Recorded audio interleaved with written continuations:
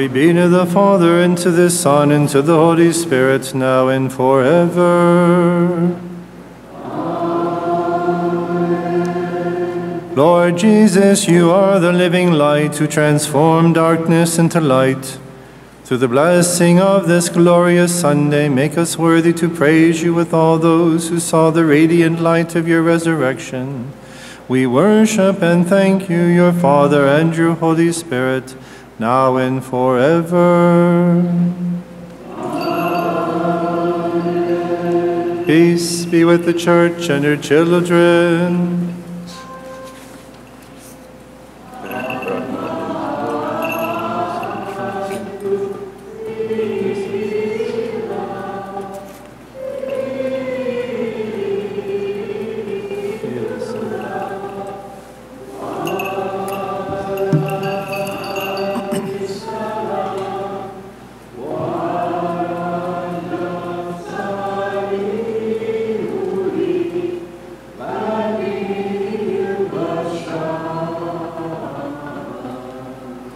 Let us raise glory, honor, and praise to the living one who by his death gave life to his creation. By his resurrection he saved his church, gave joy to his flock, brought us back to his Father, and enriched us with the gifts of his Spirit. To the good one be glory and honor on this blessed Sunday and all the days of our lives and forever. Only begotten Son, you were born of the Father before all ages, and by your creative will you separated light from darkness. On this, the first day of the week, you fashioned all creation to honor Adam, the image of your majesty. We praise and thank and celebrate, proclaiming, blessed are you, for you appeared in the flesh on earth like us, and you lived among us. Blessed are you, for you were buried and counted among the dead, and you shined your light in the sadness of the tomb. Blessed are you, for you rose to life, giving good hope to all. And you filled the angels with radiance, and they appeared at your tomb like flashes of lightning. Now, O Christ, we ask you with the fragrance of this incense to make us worthy to rejoice in the glory of your radiant resurrection. Breathe life into our departed and make them worthy to stand at your right hand in your eternal light that you have prepared for those who love you.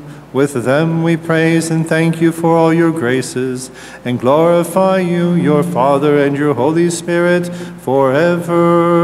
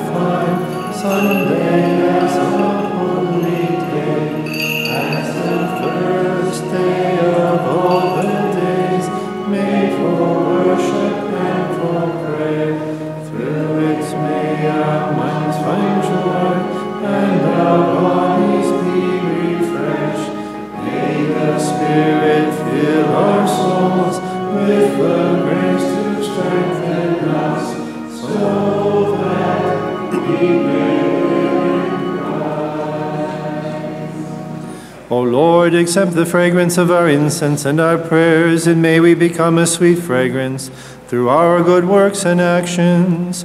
Hear our petitions and grant rest to our departed in your dwelling place of joy. O Lord our God, to you be glory forever.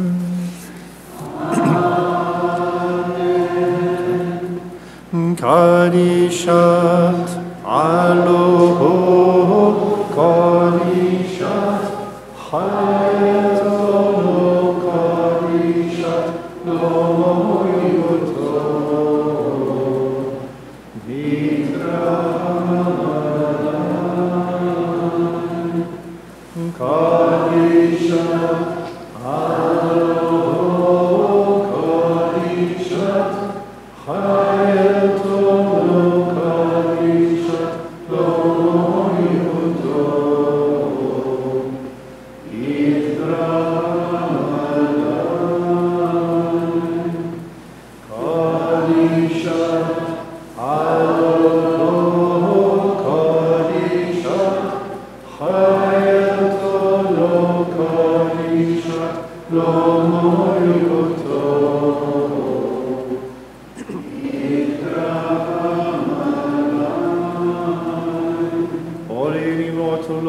sanctify our minds and purify our consciences, that we may praise you with purity and listen to your holy scriptures.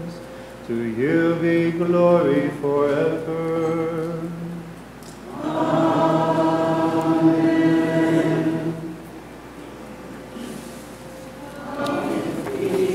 Blessed Sunday, come in glory, peace so great.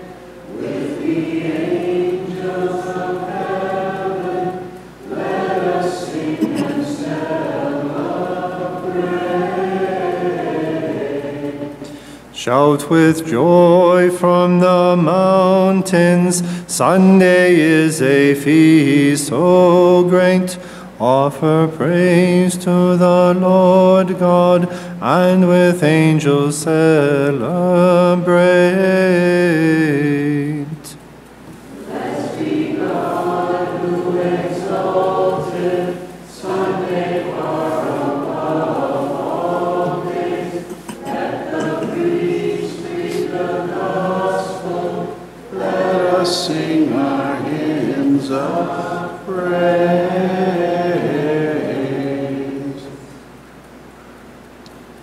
A reading from the second letter of St. Paul to the Corinthians.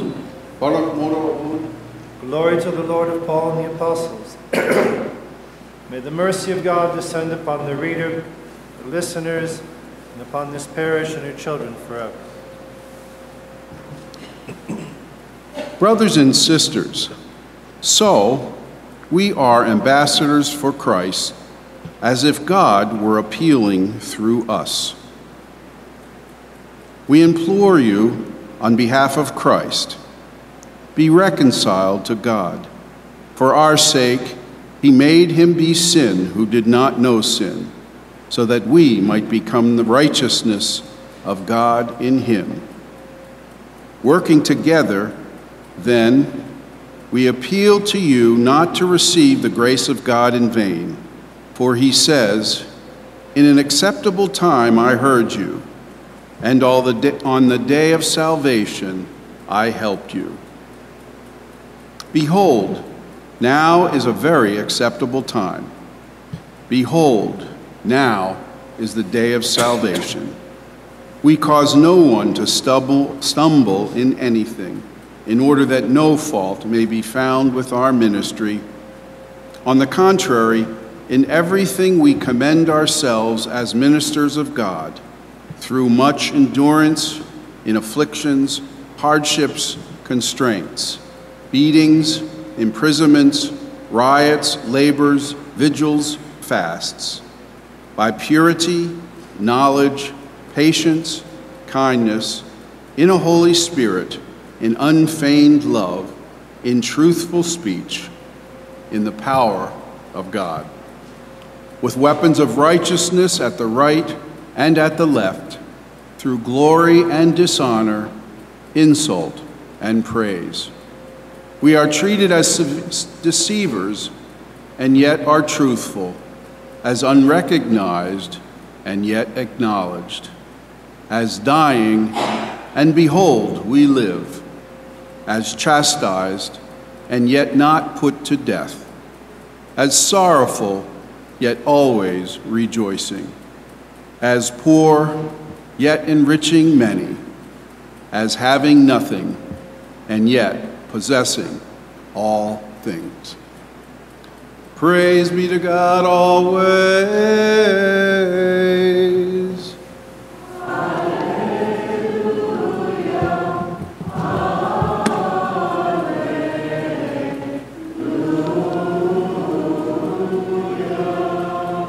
This is the day the Lord has made.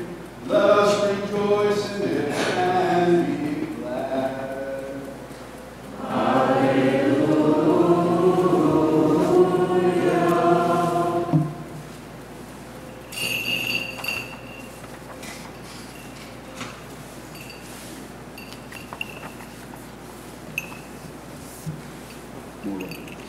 Praise God, in the name of the Trinity.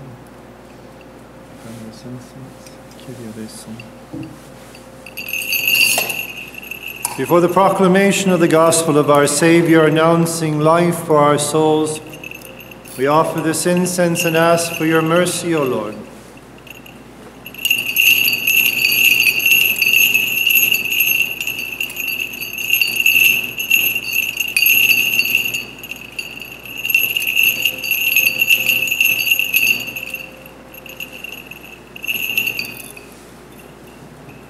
Peace be with you. From the Gospel of our Lord Jesus Christ, according to St. Luke, who proclaimed life to the world. Let us listen to the proclamation of life and salvation for our souls. Remain silent, O listeners. The Holy Gospel is about to be proclaimed to you. Listen and give glory and thanks to the word of the living God. The evangelist Luke writes, Jesus then returned to Galilee in the power of the Spirit, and news of him spread throughout the whole region. He taught in their synagogues, and he was praised by all. And he came to Nazareth, where he had grown up, and he went according to his custom into the synagogue on the Sabbath day. And he stood up to read. And he was handed a scroll from the prophet Isaiah. He unrolled the scroll and found the passage where it was written, "The Spirit of the Lord is upon me, because he has anointed me to bring glad tidings to the poor. He has sent me to proclaim liberty to captives and the recovery of sight to the blind, and to let the oppressed go free, and to proclaim a year acceptable to the Lord." Rolling up the scroll, he handed it back to the attendant, and he sat down. And the eyes of all the synagogue looked intently upon him. And he said to them, "Today, this scripture passage has been fulfilled in your hearing." This is the truth. Peace be with you. Praise and blessings to Jesus Christ, our Lord and God, forgiving us His words of life. Praise and blessings to Jesus Christ, our Lord and God.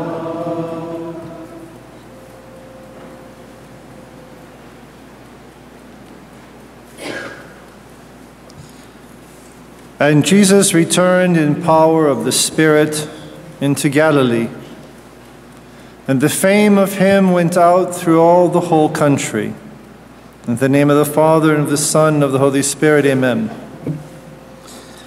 If you recall, a few months ago, we talked about the distinction, or perhaps more than a few months ago, the distinction in the question of time, the distinction between chronos for the Greeks, the classical world, and kairos.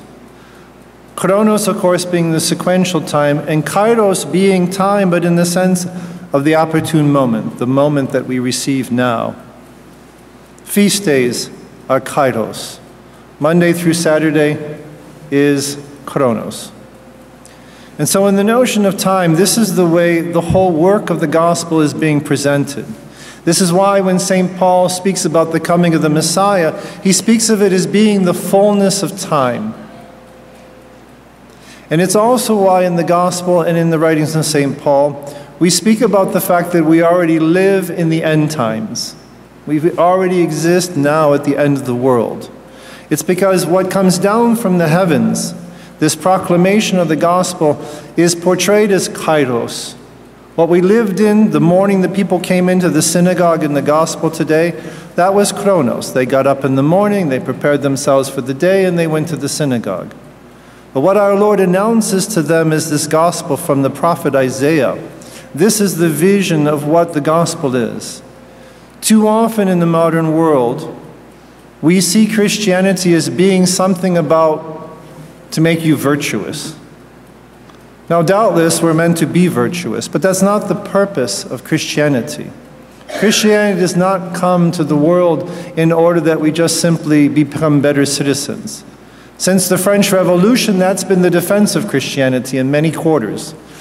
But it's false. It's not the fundamental vision of what Catholicism actually is. And so today what we have with us is the beginning of the Gospel of St. Luke. Chapter 3 is on our Lord's baptism and the temptation that he undergoes. Chapter 3 and 4, he undergoes with the devil that we know, these stories. And then, of course, St. John tells us that after the 40 days fast, our Lord performs his first sign in Cana of Galilee. St. Luke doesn't talk about the first miracle. He just says that after the 40-day fast, our Lord went around to the various synagogues and he taught. And he also worked miracles. And so St. John points out to us in his gospel that the first miracle, the first sign, was in Cana of Galilee. So that's what this means at the beginning of the gospel today, that it says, and then our Lord returned in the power of the Spirit to Nazareth. So he returns now to Nazareth where he grew up. Everyone knows our Lord. Right? He's grown up among them. And it's where our Lord is going to say famously that no man is a prophet in his own country. No one listens. I don't go home and convert my family. They know me too well. They just simply ignore what I have to say. Oh, they like me, but that's about it. As a priest, leave it in the door. That's fine. And our Lord finds exactly the same experience in Nazareth. When he comes back, it's a very simple story today. The focus is upon what he's announcing in this prophecy of Isaiah. So I mentioned to you the prophecy of Isaiah is enormously long. It's one of the biggest books in the scriptures, 61 chapters. And this that is read today is from the 61st chapter. So it's the very end of the prophecy of Isaiah. It's the vision of what the Messianic age is going to bring, kairos. What is the time of the Messiah? And that's what, this is a very simple exchange. Our Lord goes to the synagogue, as he's always gone to the synagogue on Saturday. And he's there. And in the synagogue, it's amongst the men who have been bar mitzvah. Bar mitzvah is a ceremony, means that you are now son of the law, which allows then that male to read the scriptures in the assemblies that they have every Saturday. And that's why our Lord, for whatever reason he's been chosen, he's the one who's going to read on this specific Saturday. And the attendant who's governing the ceremonies brings the scrolls from the Torah. He brings them out, presents them to our Lord. But we notice that it's our Lord who's looking for the text that he wants to read. We're told that he opens it up and he searches. So it may not be the text they're expecting, first of all. That's one detail to notice. You know, us, it's the same book. Next year, on this 9th Sunday, you're going to have the same reading in August or July of 2020. And so this is the way the synagogues usually work. So the first detail we note is our Lord's looking for something different. And then he reads this great prophecy that you have in the bulletin today. And what he presents is this acceptable time. St. Paul talks about it in the second letter to the Corinthians, which is why that's the reading earlier from the epistles. But it begins by saying that the Spirit of the Lord has anointed me. The Spirit of the Lord is upon me, this messianic prophecy. And that I have been anointed, I have been set aside, consecrated to bring, to preach, to teach. This essence that what this kingdom is a learning. It clarifies the mind. It clarifies the spirit. Subsequently, it will clarify our actions, because the way we see, as we always say, the way we see is the way we judge, and the way we judge is the way we act. So the clarification of the mind, though, is first. You can't just jam people to tell them they have to act in a certain way. If they don't judge that it's the good way to act, and they won't judge that it's the good way to act if they don't see things with a clarity of mind. And hence you're watching the unraveling of the Western world around us, because we no longer see or judge the way our ancestors saw or judged. It's why the bulletins are long, as I try to give you a vision that when we approach things like abortion, what we actually should be looking at in all the details. It's not just about the death of a baby. It's a much larger and more complex picture, which is why we have to look beyond slogans. It's a clarification of the mind, the way we judge, and the way we judge is the way we act. And so the Spirit of the Messiah, the Spirit of the Lord upon the Messiah, is a setting aside of an anointing in order to teach, in order to preach. And the first thing that he gives are these qualifications: I have been sent to the oppressed, I have been sent to the poor to bring them glad tidings. That freedom is being brought to you by unshackling the mind from illusion, from darkness. Go back and look at the first prayers we have of today's Mass. When it talks about on the first day you separated light from darkness, it's not just talking about creation, but in the new light of the resurrection, you also separate light from darkness. You give us the ability to see in a world which is fallen, and this world will always remain fallen until the manifestation of our Lord. So there's always going to be the clash between that aspect of darkness within the world and the preaching of the light of the gospel. But our Lord says that they are good tidings because they give you the ability to see that there is a future. We're not just born into a world of frustration where you just simply dance on the stage for a while, as Shakespeare said, and then just disappear. That there is a value to human life that God has created, and it's not just simply for here below. And so he goes on to say that it is to preach and to announce deliverance to captives, those who are shackled by this world of darkness, those who are shackled by the mere concerns of this world. That's captivity. And he says that in the midst of all this, that what it is to bring sight to the blind, those who do not see. And the lack of seeing that vision which is gone. And in the Old Testament, we're told in the prophets that without vision, the people perish. And so that our Lord is announcing this clarification of mind in order to set at liberty what is bruised and what has been bound up. Now, the last line you have in the Gospel is actually not from 61. It's a reference to Leviticus chapter 25, which is called the Jubilee. Now, we know the word Jubilee. It's usually a way to sell stuff at a grocery store or something.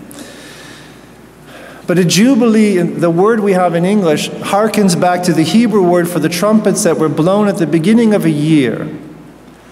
And in the law of Moses, every 50th year was a Jubilee year. And the Jubilee year was a year of restoration. So one of the things that was done, for example, if during that half century you had bought property from a different family, a different tribe in Israel, at the end of those 50 years, that property went back to the ancestral homelands. The debts which were owed were abolished in the Jubilee year. And the slaves in Israel, they were let free in the Jubilee. All of this vision, for the law of Moses, it was to keep a stability within the community. so they would not just simply be swamped over by the Canaanite population that surrounded them. So it was always to keep intact Israel as a people. That's the main reason for Jubilee. But of course, everyone noticed that part of it was also the freeing of slaves, the abolition of debts that you had to pay. There was a great liberty that was brought during that year of restoration, once every 50 years. So basically, you may see it once in your lifetime, a Jubilee. And so in this whole vision, our Lord is adding to it another section of Isaiah. It's still all the prophet Isaiah, but that the Messiah comes to preach an acceptable year to the Lord. This is the Jubilee. We bring you freedom. When we have that vision of what our religion truly is, it's liberating as it's meant to be, because it makes us free mentally. We're not shackled by simply social media and by the television and by CNN and Fox and everything else. Who cares? If their ideas jive with Christianity on occasion, which they do, not very often, but sometimes. If they do, well, good for them. The church has an entire vision of human society. It has a vision of the freedom and the clarification of the mind that is given to us. And that is a very beautiful way to look at the gospel. But because our Lord has chosen this text, it wasn't what they were expecting when he hands off the scroll. And when the scrolls are rolled up, they're also covered with tapestry. And when you read the pages, you never touch the pages of the Torah. They have this large stick, and the end of it usually has like a little hand with a finger pointing out. And you use this to read. Part of it, of course, is their manuscripts. You keep running your finger over them, you're leaving finger oil into the parchment. And part of it just became that this is the text of the Word of God. It should not be touched. So that when the scrolls, to this day, they still use scrolls. You never touch the pages in any way. And you roll them back up, and then you cover them in this brocade. And that's what you hand back to the attendant, and he places it back in the Torah. Now, when that's done, our Lord just sits down again, saying nothing. He's supposed to make a commentary on that text. And that's why we're told everyone that's in the synagogue is just looking at him intently. It's like, well, I mean, your sermons are usually too long here, but at least you'd expect something after the gospel. If I just walked on and sat down over here, you'd do the same thing. You kind of, well, we're expecting something. And after they're all looking at him, he just simply says, his commentary is, this day, this scripture has been fulfilled in your hearing, which makes them even more mystified. So what I leave you with is this last detail, which is not what we read in the gospel, what takes place immediately after. And it's clearly given to us in interview by the Mother of God herself. She would have been in the synagogue that day to watch this. It's not recorded in any other gospel. It's only in St. Luke. And St. Luke's foundation of those early years are all from Mary of Nazareth, given to St. Luke directly in interview. And so the people in Nazareth, we finish by this aspect that we've talked about a lot, that we have illusions in our own spiritual lives personally. We have expectations of the way the world should go. When we're 20, it's just kind of the idea that the whole world is open to us to do whatever, and that's good. We all had that enthusiasm. And then after the world kind of beats us up over the next few decades, we kind of come back to a place of a little more of sobriety. But we still retain the illusions of the way God should be acting in my life. And we've talked about over these last weeks that the thing that we have to pray for each day of our lives is that God give us the grace and the strength and the faith to follow where providence will take us.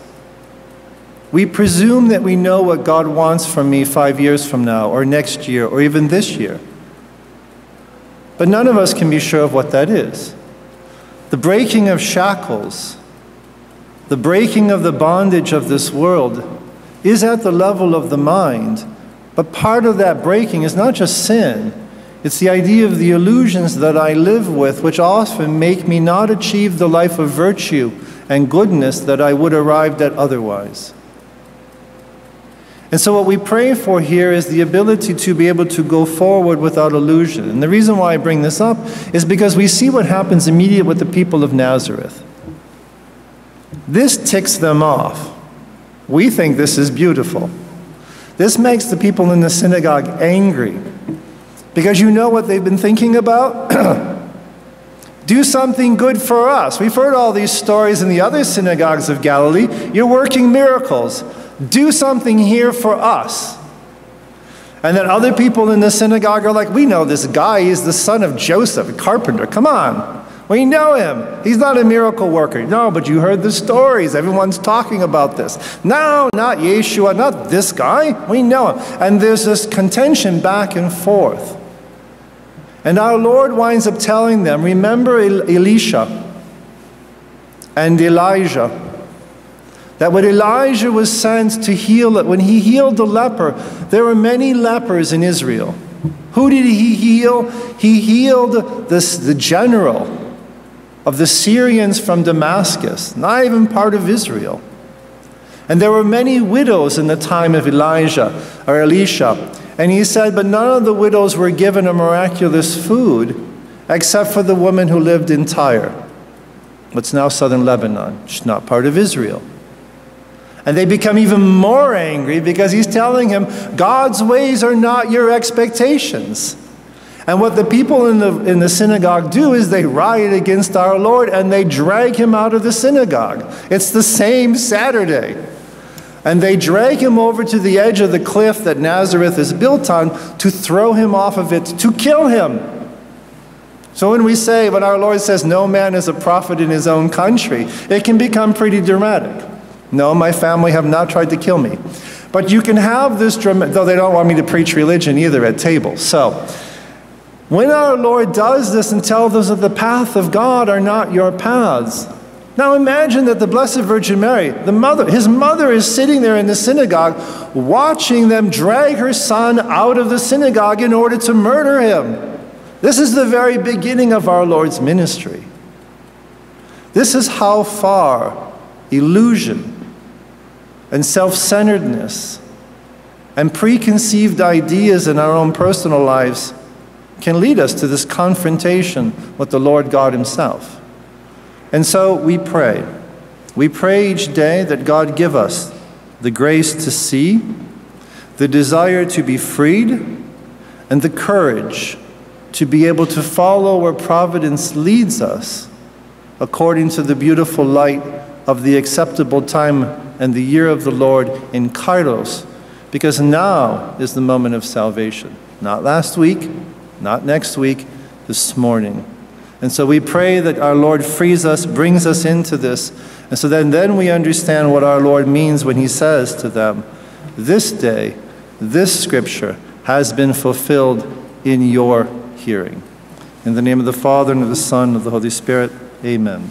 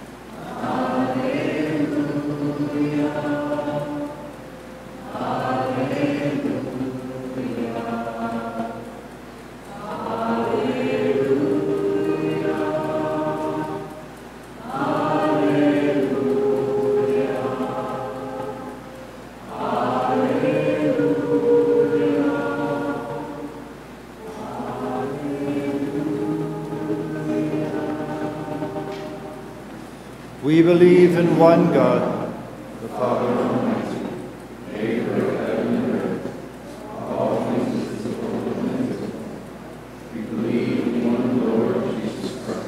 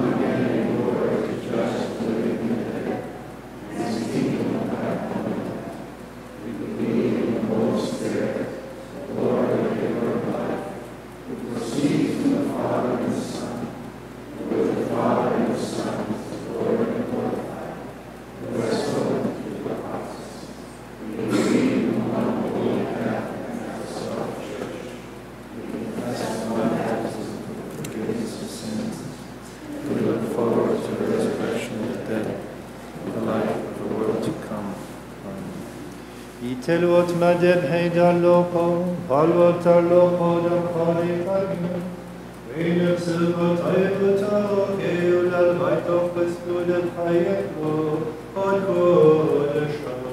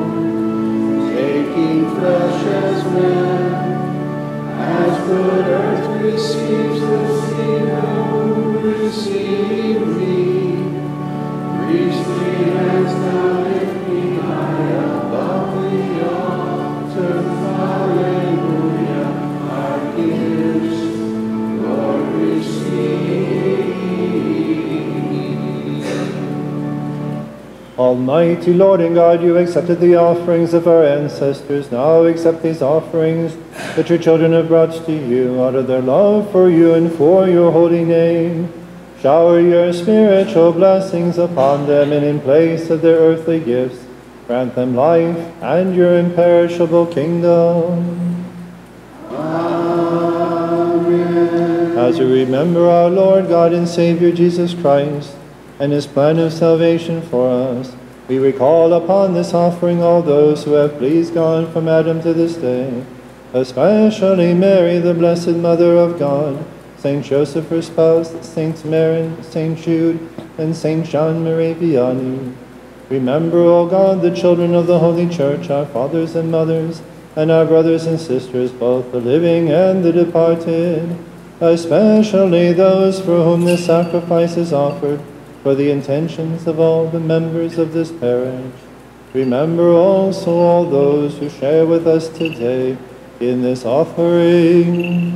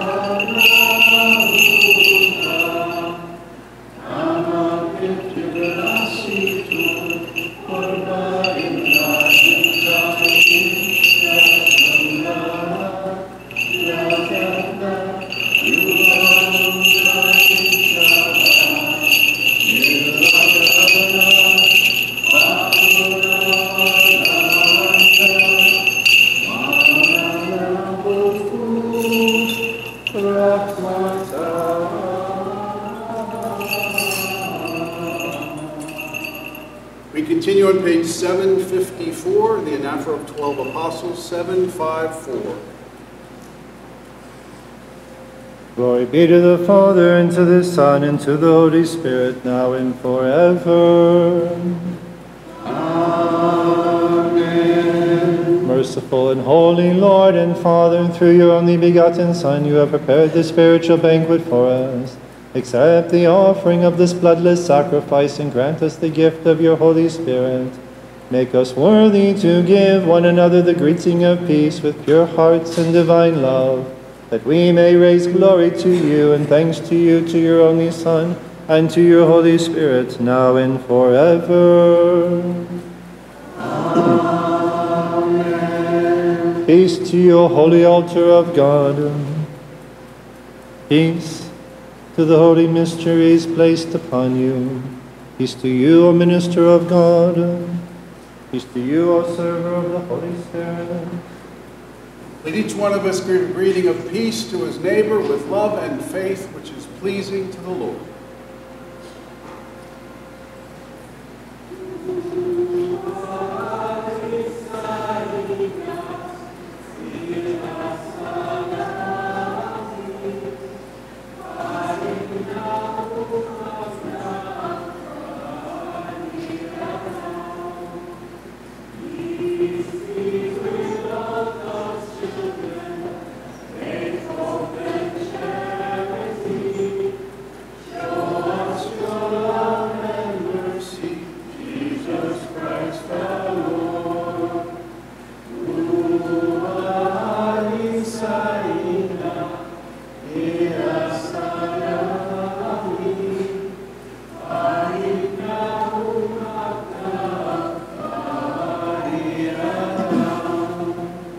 O Lord, may your peace and security and your true love and divine mercy be with us and among us all the days of our lives, that we may raise glory and thanks to you now and forever.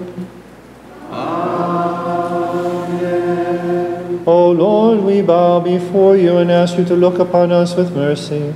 Make us worthy to approach your holy altar with pure hearts and holy souls and bodies, that we may raise glory and thanks to you now and forever. Amen. The love of God the Father and the grace of the only begotten Son and the communion and indwelling of the Holy Spirit be with you, my brothers and sisters, forever. And with your spirit. Let us lift up our thoughts, our minds, and our hearts. We lift them up to the Lord. Let us give thanks to the Lord with reverence and worship him with humility. It is right and just. Truly it is right and just to glorify and praise you, O God the Father, for you are holy and the giver of life.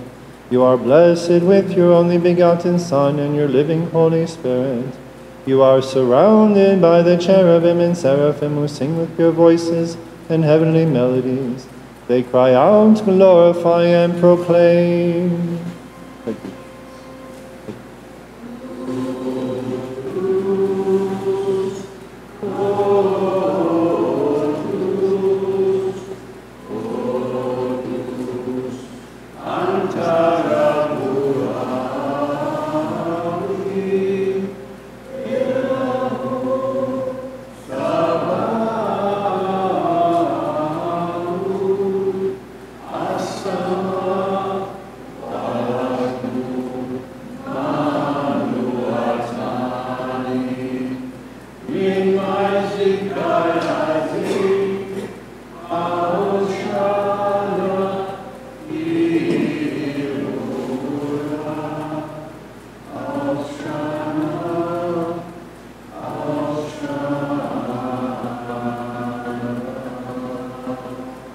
Holy, holy, holy are you, God the Father, full of mercy.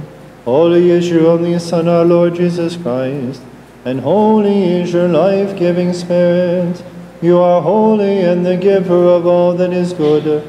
For our salvation, your only begotten Son became flesh of the pure Virgin Mary. And by his divine plan he saved and redeemed us. Kyrie eleison. L'abbiamo adoptum chashodi lema betchaye.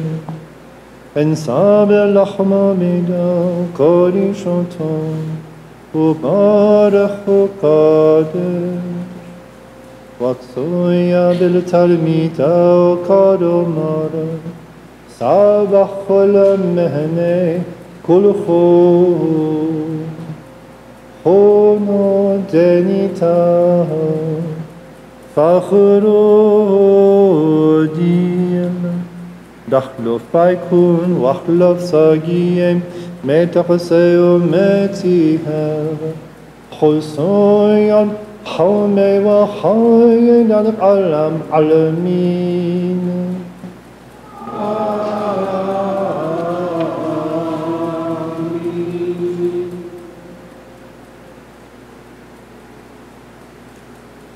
كنو الكوسو دمزيحو من حمرو من مايو بارخو قادم قابل تلميدا وقادو مارا سامشتا ومهنه كل خونو دنيتا دمو ديلا دياتيكي خداتو دخلو حيكون وحلو ساقيم مكتشدو متيهم خلصويا حومي وحاين العالم عالمين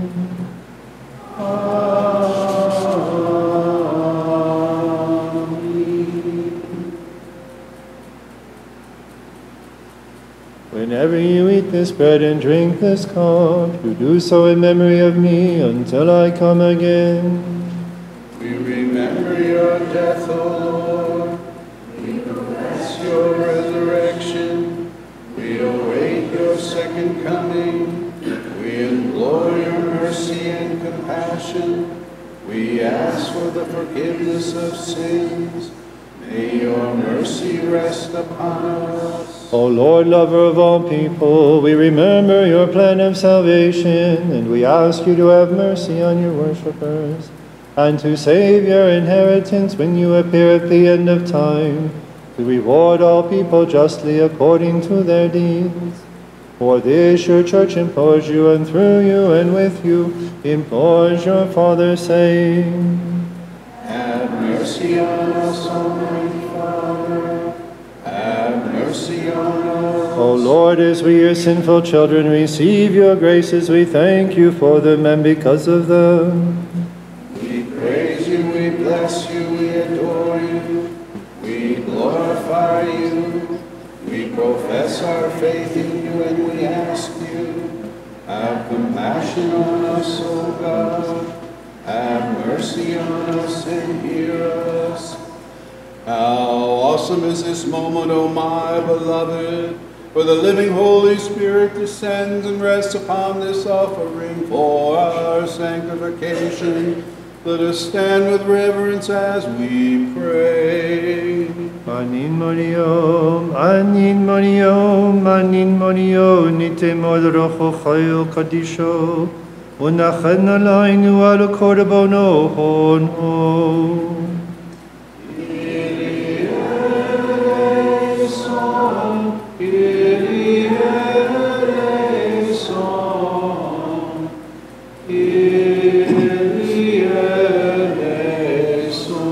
By his descent he may make and spread the body of Christ our God. Amen. And make the mixture in this chalice the blood of Christ our God. Amen. May these holy mysteries be for the forgiveness of sins, the healing of souls and bodies, and the strengthening of consciences, so that none of your faithful may perish.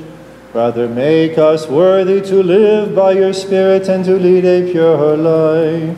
We raise glory to you now and forever. Amen. We offer you, O Lord, this divine sacrifice for your church, especially for our fathers and shepherds, Francis, the Pope of Rome, Rashada Peter, our Patriarch of Antioch, Gregory John, our bishop, and all the bishops of the true faith. With blameless lives and with purity and holiness, may they guide your church and present to you a faithful people who honor your name. We pray to you, O Lord.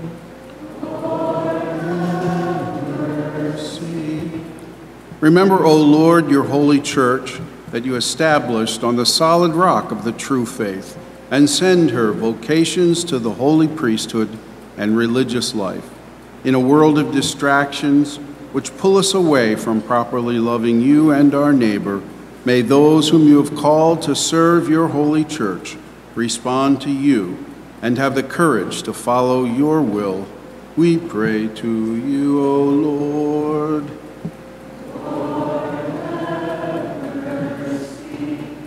Remember, O Lord, your people here before you, especially those who have presented these offerings.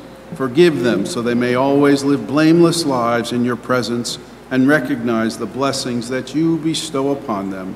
For you are good and rich in graces. We pray to you, O Lord. Remember, O Lord, civil leaders throughout the world, that they may stand for justice and establish peace. We pray to you, O Lord.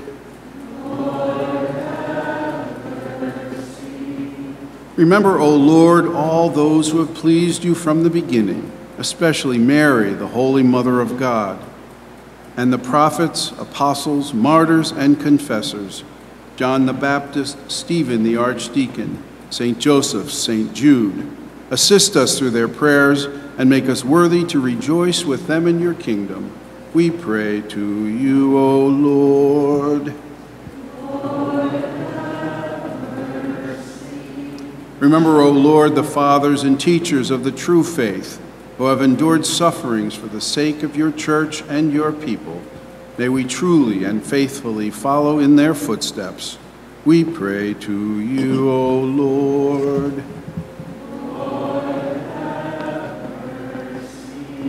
Remember, O Lord, the faithful departed who have left us and have gone to their rest, hoping in you, awaiting that life-giving voice calling them to life.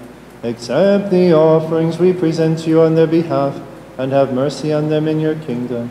Through our Lord Jesus, who is without sin, we hope to find mercy and forgiveness for our sins and for theirs. Grant rest, O God, to the departed, and forgive the sins we have committed, with or without full knowledge. Grant us pardon, O God, and forgive us and the departed, so that your blessed name may be glorified in us and in all things. With the name of our Lord Jesus Christ and of your living Holy Spirit, now and forever. As it was, is now, and shall be forever. Amen.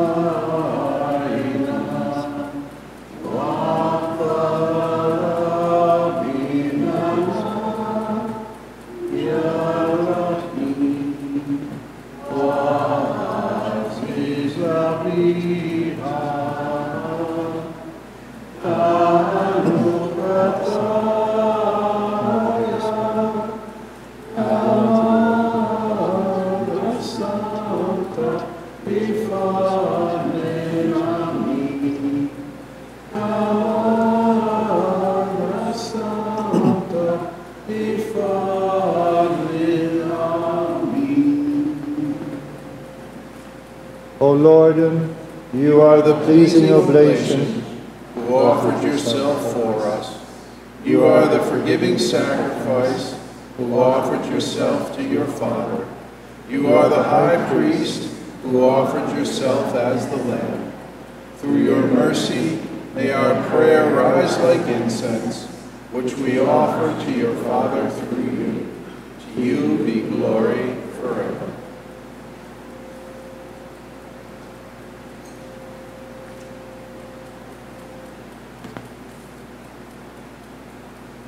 Compassionate Lord, may we, your lowly servants, be made worthy to pray with purity and holiness, and to call upon you, saying, Our Father, who art in heaven, hallowed be thy name. Thy kingdom come, thy will be done, on earth as it is in heaven. Give us this day our daily bread, and forgive us our trespasses, as we forgive those who trespass against us. And lead us not into temptation, but deliver us from evil. For the kingdom, the power, and the glory are yours, now and forever. Yes, O Lord, lover of all people, deliver us from the evil one and from his deceitful ways. And do not forsake us, lest temptation overcome us. For yours is the kingdom, with your only Son and your Holy Spirit, now and forever. Amen. Peace be with you. And with your spirit. Bow your heads before the God of mercy, before his forgiving altar, and before the body and blood of our Savior, who gives life to those who partake of it, and receive the blessing from the Lord. O Lord, bless your faithful people who bow before you. Deliver us from all harm and make us worthy to share in these divine mysteries with purity and holiness, that through them we may be forgiven and made holy, and we raise glory to you now and forever. Amen. The grace of the most holy Trinity, eternal and consubstantial, be with you, my brothers and sisters, forever. And with your spirit. Let each one of us look to God with reverence and humility and ask him for mercy and compassion. Holy gifts for the holy, with perfection, purity, and sanctity. One Holy Father, one Holy Son, one Holy Spirit. Blessed be the name of the Lord, for he is one in heaven and on earth. To him be glory forever. Make us worthy, O Lord God, so that our bodies may be sanctified by your holy love, and our souls purified by your forgiving blood. May our communion be for the forgiveness of our sins and for new life. O